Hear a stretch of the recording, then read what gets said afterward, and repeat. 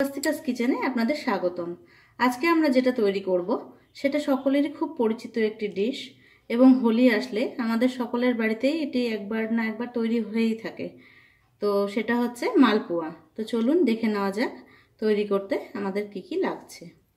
আমরা এখানে নিয়েছি 1 কাপ ময়দা, এখানে রয়েছে গ্রামে হিসাব করলে 150 গ্রাম ময়দা, হাফ কাপ সুজি, রয়েছে হাফ কাপ চিনি, 1 পিঞ্চ সল্ট, 1 পিঞ্চ পেপার, রয়েছে এলাচ গুঁড়ো, রয়েছে সামান্য একটু মৌরি, 200 ml অফ লিউকওয়ার্ম ওয়াটার, ঈষদুষ্ণ দুধ আছে এখানে, ভাজবার জন্য তেল।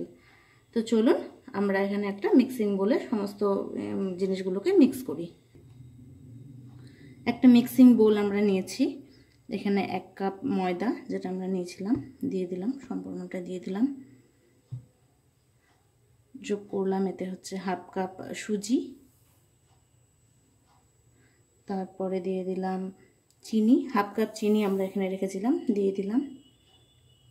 এখানে মৌরিটা যেটা রেখেছিলাম হাফ টিস্পুন মৌরি দিয়ে দিলাম। সল্ট 1 পিঞ্চ সল্ট এটা দিয়ে দিলাম।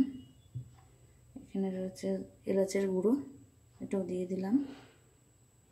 আর রয়েছে গোলমরিচের গুঁড়ো, সম্পূর্ণ জিনিসটাকে দিয়ে দিলাম যা যা ছিল। এবার আমরা এটাকে ভালো করে মিক্স করব।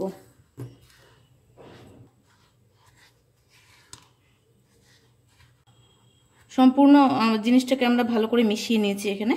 এবার আমরা ধীরে ধীরে এটাতে দুধ অ্যাড করব, দুধটা অ্যাড করব। দুধটা অল্প অল্প করে মিশাবো।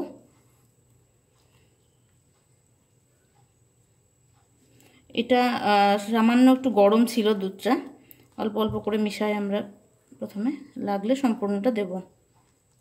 লাগবে এখানে দুধ, দিয়ে দিলাম সম্পূর্ণ দুধটাই।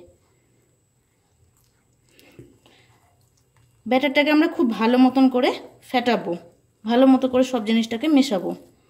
এখানে আমার ব্যাটারটা একটু অনেক থিক লাগছে, তো আমরা এতে একটু জল অ্যাড করে দিচ্ছি।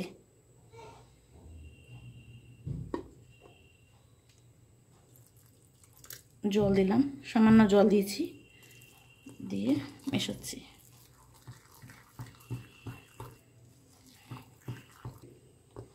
এটাকে আমরা খুব ভালো করে মিশিয়ে নেব। মনে রাখবেন বন্ধুরা, যত ভালো করে মেশানো হবে, ফেটানো যত ভালো করে হবে, পোয়া কিন্তু ততটাই ফুলবে। খুব ভালো করে এটাকে মিক্সড করতে হবে। সেমি থিক একটা ব্যাটার হবে।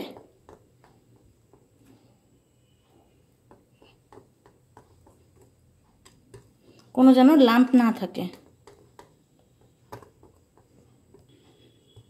দেখুন এটাকে আমরা খুব ভালো করে মিক্স করে নিয়েছি। এটা মেশানো হয়ে গেছে, সম্পূর্ণ জিনিসটা খুব ভালো করে মিশে গেছে। এবার এটাকে আমরা 20 মিনিটের জন্য ঢেকে রেখে দেব।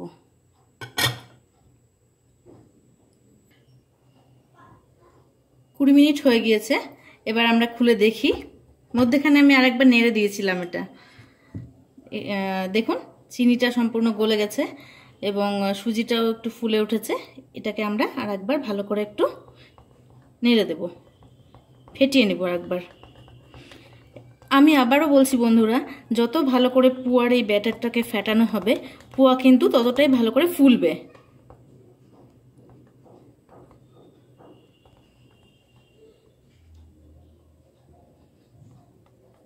ব্যাটারটা দেখুন সম্পূর্ণ মেশানোর পরে, সম্পূর্ণ ফেটিয়ে দেওয়ার পরে এরকম হবে দেখতে। এই যে এরকম করে পড়ছে। আমরা গ্যাসে একটা ফ্রাইং প্যান বসিয়ে দিয়েছি এবং তেল গরম করতে দিয়েছি। 1 কাপ তেল আমি এখানে গরম করতে দিয়েছি।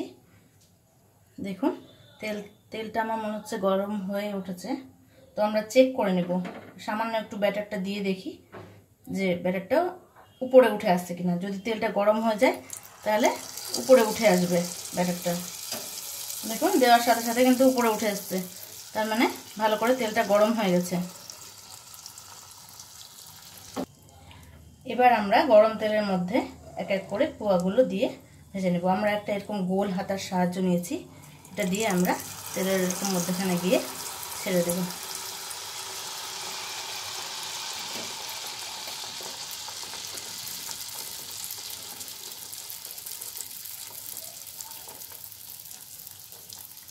দেখুন এটা কি সুন্দর ফুলে উঠেছে এবং এটাকে আমরা উল্টে দিব।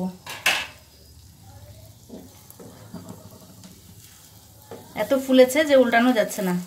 এই যে উল্টে দিলাম, এবার আর এক পিঠটা হতে দিলাম। দেখুন খুব সুন্দর কিন্তু ফুলেছে। এজন্য আমি বারবার করে বলছি যে ব্যাটারটাকে খুব ভালো করে মেশাতে হবে।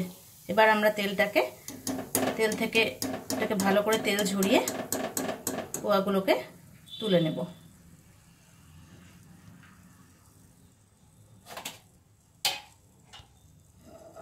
এরকম করেই তেলের মধ্যে একটা একটা করে পোয়া দিয়ে আমরা ভেজে নেব।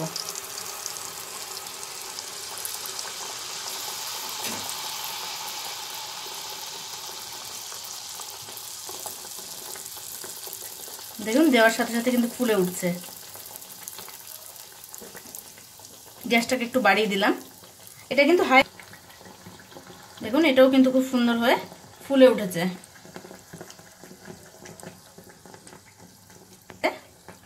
দুই পিঠে আমরা খুব ভালো করে সুন্দর করে লাল করে ভেজে নেব। বেশি কড়া করব না, গোল্ডেন করে ভেজে নেব। তুলে নেব, তেলটাকে ভালো করে ঝরিয়ে নেব। দেখুন তৈরি হয়ে গেল আমাদের পোয়া পিঠে। এটা আমার কিন্তু প্রত্যেকটা পোয়াই খুব ভালো করে সুন্দর করে ফুলে উঠেছে এবং খুব সুস্বাদুও হয়েছে। চিনিটা অবশ্যই আপনারা আপনাদের নিজেদের স্বাদ মতন দেবেন এবং অবশ্যই বাড়িতে এই রেসিপিতে যদি আপনারা হোলিতে তৈরি করেন পোয়া, তাহলে খুব সুস্বাদু হবে এবং অবশ্যই সব পোয়া কিন্তু ফুলবে এবং নরমও হবে।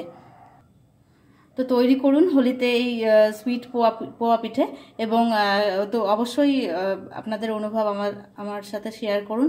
কমেন্ট বক্সে গিয়ে অবশ্যই কমেন্ট করবেন। যদি রেসিপিটি পছন্দ হয় তো লাইক অবশ্যই করবেন বন্ধুরা এবং সাবস্ক্রাইব করবেন অবশ্যই আমার চ্যানেলকে। ভালো খান এবং সুস্থ থাকুন।